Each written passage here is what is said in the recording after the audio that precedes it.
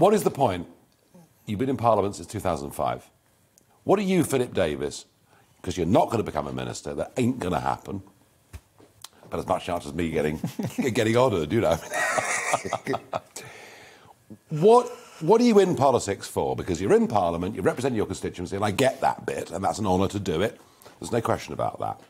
But you're in a party that you're increasingly at odds with on some very, very major issues. What is Philip Davies trying, apart from having a jolly good time and upsetting everybody, what are you trying to do? Well, look, you're absolutely right. I mean, I always say the one thing that me and Conservative Prime Ministers agree about is that I should never be promoted.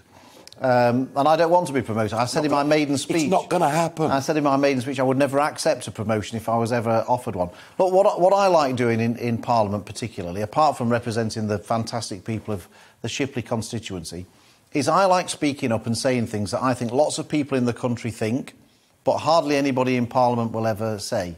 And I think that actually one of the big problems with Parliament and you know, is that actually on most issues the majority opinion in the country is not the majority opinion in Parliament. In fact, often that opinion is never even heard in Parliament. And so I like speaking up for things, unfashionable causes you might call them, things that I think people in the country think, but politicians for whatever reason don't like saying. And I think sometimes that, you know, if I feel I'm saying something and nobody else in there would have said that, then I feel that my position in Parliament is worthwhile. And so that's really what I like doing.